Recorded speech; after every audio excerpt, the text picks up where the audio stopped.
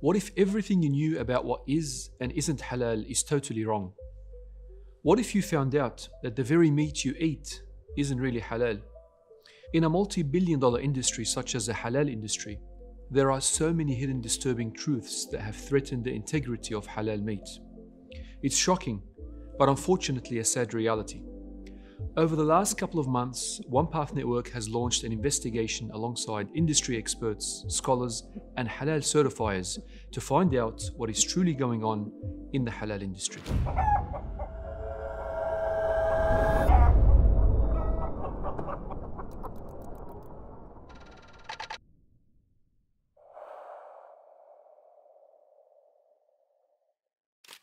Halal food is basically defined as that which is permissible for the Muslim to consume. Islamically, it's our obligation to ensure our meat is halal. It's good to mention a principle that we find in Usul al-Fiqh that the scholars mention. They say everything around you is pure and halal until proven otherwise. There are exemptions to it, one of it being meats. When it comes to meat, it's actually the opposite. All meat is haram until proven otherwise. When it comes to halal meat, there are certain regulations that determine what can and can't be consumed. You have conditions that have to be met in the slaughterment, in the animal being slaughtered, in the tool being used, and what has to be recited when slaughtering. So when it comes to the slaughterment, the requirement is that they be a Muslim or that they be from Ahl al-Kitab, a Jew or a Christian. Regards to the animal has to be a halal animal. Chickens, halal, cows, sheep, goats, they're all halal. Then the tool that you use, the requirements is that it be a sharp tool, preferably made from metal that cuts with the least amount of pain. And then also when the slaughter is happening, the name of Allah must be mentioned. Traditionally, fulfilling these requirements has never been a problem for Muslims. But now, due to the large-scale global demand for meat and the development of modern technology, the halal slaughter process as we know it has been met with new challenges. Now you're talking about companies that are worth billions of dollars that are slaughtering hundreds of thousands, if not millions of animals, on a weekly or a daily basis. So with that, it comes with a lot of ambiguity. Are these conditions that are specified in Sharia being met in these animals that are being slaughtered, or are they not? With increasing demand to streamline the halal slaughter process, many compromises have unfortunately been introduced. This includes the increased difficulty to state the basmala, cross-contamination with non-halal meats, and the use of stunning before slaughter. With such drastic changes paving their way into the industry, pressure has mounted on halal certifiers to work with abattoirs to ensure that halal regulations are still being met. Ideally, halal certifiers would be responsible to oversee the slaughter process and allow Muslims to identify what meats are halal. This is what many of us would assume, but our investigations have shown otherwise. With more and more damning reports of dubious halal certificates coming out, Muslims are beginning to reconsider who they can truly trust in certifying their foods. It's simply not enough to place our reliance on just any halal certifier. I don't think it's good enough for a Muslim in general just to say, okay, this person is certified and I'm happy with that. It's very important to make sure you recognize what is a true and genuine halal certification and try to stake out those certification bodies and who they certify and consume those kind of products. This fact is only aggravated once we consider the sheer amount of halal certifiers currently operating in Australia. The shocking truth is, in the Australian local meat market, anyone can open a halal certification company. In fact, to prove just how easy it is, we've just set up our very own halal certification body with little to no effort. All it took was a few clicks, and now it's ready for issuing halal certification. Any business can apply for a halal certificate if they so wished. It's that easy. Some halal food suppliers have even taken it upon themselves to self-certify their own businesses. To make matters worse, when it comes to the local halal market in Australia, there is no overseeing body that regulates or oversees halal certifiers operations. So the local market is unregulated in Australia.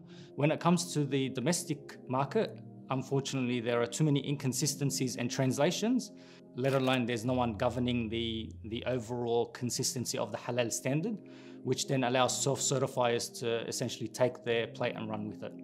How can the community trust certification then? Locally here? Any halal certification. I mean, we're getting pork pies that are being certified as halal. Myself, I don't trust. If you talk about local market, I don't trust the certification, the local certifier here. This isn't to say that all certifiers are operating illegitimately, but rather there are clear holes in the way certification is taking place, and these issues must be resolved. As previously mentioned, one of the conditions of meat being permissible to consume is to ensure that it is slaughtered by a sharp blade. This condition is, however, jeopardized by the introduction of modern laws that require animals to be stunned prior to slaughter. So as you may be aware, stunning pre-slaughter is a regulation and law in Australia, so it must be done. With that said, electric stunning is permissible as long as it sits within the guidelines of what the outline is of Sharia. So do you actually specify or regulate the electric stunning process? We do, yes. So there is a level of, for example, volts that must be used. Certain procedures for the animal to regain consciousness, for example, is one very important one, so that the animal doesn't die when it gets stunned. While most stunning processes would render the animal momentarily unconscious, certain methods of stunning in fact have proven to cause the animal to be killed. This has been shown in the use of gas stunning for chickens, where the effect of stunning are non-reversible and fatal. الصعق يخدر إما بالماء المكهرب أو الآن بالغاز مثلا. والآن أهل الخبرة والكثير منهم يقول أن هذا الغاز يتسبب في موت الدجاج سواء ذبح أم لا، هو في الأخير ينتهي به الأمر إلى الموت. هذه إشكالية شرعية كبرى جدا، لأن هذه الدجاجة قبل أن تذبح، قبل أن يقطع المريء والحلقوم والودجان، هي في حكم الميتة. This gassing of the chickens is very problematic. Chickens that are gassed tend to die before you've even slaughtered them. That's problematic. Does that make them halal to consume? That becomes haram. You know, the animal has died before slaughtering it as a result of the gassing, it's haram to consume. Although gas stunning has, for the most part, been declared Islamically unlawful by the majority of certifiers, our investigations have shown otherwise. No, we don't accept gas stunning, and none of the international standards accept gas stunning. I'm talking about ISMA in Emirates, I'm talking about HAC in Turkey, SMEC, JAKIM, MOIS, all these standards, they don't accept gas stunning. In UK and Europe, a long time ago, they used to call it gas killing, not stunning. In Australia here, I don't know why some of the local certifiers accepted it. It's only accepted locally, but overseas not accepted. Does Anik Halal allow for gas stunning of chicken? Definitely not. So Anik Halal is of the view that gas stunning is not allowed. From what I understand, there is nowhere around the world that they allow for gas stunning or approved under any halal guidelines. Unfortunately, I am aware of certain certifiers doing gas stunning, even though it doesn't fit within the guidelines, and it should be removed. What would you say to the certifier that's certifying gas stunned chicken? It's carrion, it's a dead animal. It's mayita. If they're doing it unintentionally, then they need to revisit the halal laws and regulations around the world that's known and fix it as quick as possible. If they're aware of it, it's a catastrophe, even worse, because we are putting something that's non-halal into the consumer's hands and into obviously their families and so forth. Our investigations have revealed that one of Australia's most prominent halal certified chicken slaughterhouses is currently using gas stunning. 90% of the Australian chicken here, or birds, they actually gas stunned. And why does the industry use gas stunning at the moment? From a business perspective, it's much cleaner, it's more efficient, and it's a cheaper process, okay? But halal integrity, it's not halal. We sat down with a Muslim slaughterman who worked at the facility. We have hidden his identity for his own protection. This is what he had to say. So was gas stunning used at the facility that you worked at? Yeah, gas stunning was used at this facility, yes. And was this passed off as halal certified? Yes, it was passed and halal certified, yes. And did you see any issues with the gas stunning process? Yeah, I've noticed when they give a gas in the gas chamber, when the chicken comes out of the gas chamber and when they start putting the chicken on the belt, not a single chicken moves for a second, not even for a second. So it's very hard to differentiate if the chicken is alive or dead. So how would you know if the chicken has died after the gassing?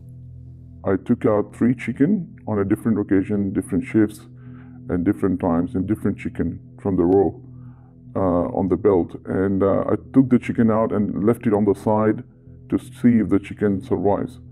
But not a single chicken came to life. So pretty much the chicken was dead, and I had to throw it in a dead bin after about 3-4 minutes. So after the gassing, the chickens died? Yeah, after the gassing, when the chicken comes from the belt, the chicken died. Chicken was dead. We done our own experiment in gas stunning. We've got like scientifically approved report, 7 out of 10. That's the figure we've got. They actually killed from stunning. 70%. So 70%. I have taken some birds out of the line and then put them on the floor, but unfortunately none of them they survived. None of them they came back to life. So the gas stunning, maybe from non-halal perspective, it may be okay for them, but I do not condone the gas stunning should be employed in the halal industry. And would you feel comfortable eating the chicken that was slaughtered in that facility? To be honest, I gave up chicken since then. I'm not eating any chicken. The question as to whether or not gas stunning can be regulated to meet halal standards into the future is up for debate. However, the way the process is carried out today is completely out of the question for multiple reasons. The lack of scientific evidence made public by certifiers, and underlying confidentiality agreements between certifiers and abattoirs giving no transparency to the community. Yet, gas stunning is only a fraction of the deeper-rooted problems plaguing the halal industry. The industry is riddled with dishonesty, financial corruption, negligence, and more. Now I know what you're thinking. This is way too overwhelming to digest, and there's little we can do. Some say it's simply too impractical to feed millions of people through halal processes, and we should no longer bother. Well, actually, no, not really. المسلمون في الغرب هم صحيح أقليات، لكن لهم دور كبير ولهم ثقل اجتماعي وسياسي واقتصادي كذلك، ومن حقهم كذلك أن يطالبوا بأن توفر لهم الجهات المعنية بهذا من اللحم الحلال الذي يوافق دينهم من غير أن يضطروا إلى أن يتنازلوا عن بعض الثوابت في دينهم وفي إسلامهم، وهذا ميسور وممكن إذا اجتمعت كلمة المسلمين واهتموا بالجانب الشرعي لقضية الحلال. As a matter of fact, as of right now, there are several countries that have a working sustainable halal processing model that feeds millions of people on a daily basis. The Australian government itself has proven to uphold halal standards when it comes to the export market by enlisting an independent regulatory body to oversee all halal certified operations. Why is it that the same scrutiny is not being applied to the local halal industry within Australia? Why is it that high standards can be set and maintained for vegan, kosher, and organic products, but not for the halal industry? The truth is, if there's anyone who could make the biggest impact, it's you, the consumer. You have the power to change everything wrong with the halal industry. First and foremost, as consumers, and being myself personally, we need to start demanding for our certifiers, our Islamic leaders, for an independent body to come in and oversee the halal industry. Number one, this will give everyone the confidence that everything is followed to a standard and is being managed properly. It gets rid of the self-certifiers, which is currently happening at the moment, which then allows people to doubt the industry. Be aware what's around you.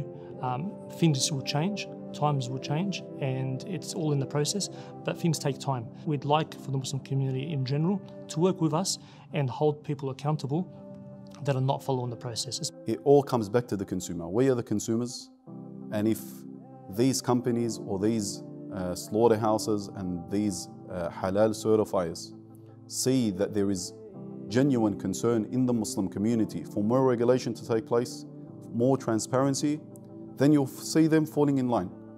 But if there's no concern, then we can't really expect any change, and we can't blame really anyone but ourselves.